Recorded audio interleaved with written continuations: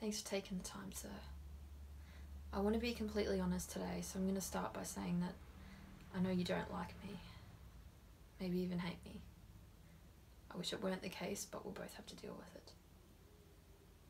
I've come to ask you an important question.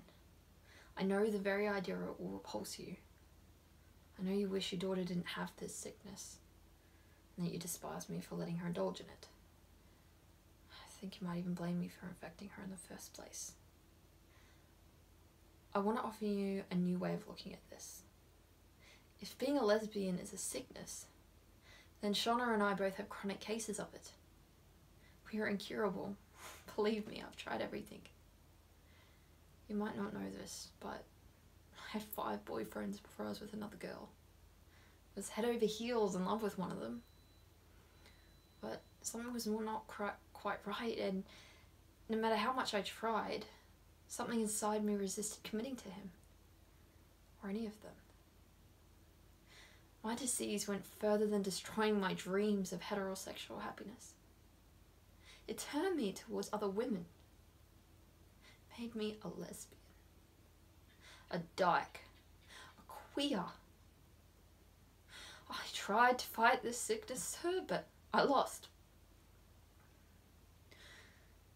Like you, I have a deep respect for tradition.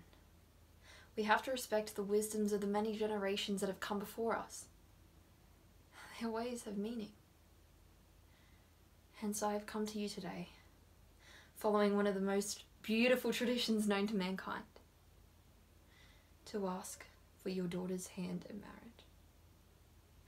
I promise you, sir, I will love and respect and nurture her throughout our lives, and navigate through our sickness together until the Lord takes us to heaven. I'm sorry for the pain this must be causing you, but I hope you will say yes, despite your misgivings, because you know that I love her, and that I will always care for her. Sir, may I please marry your daughter?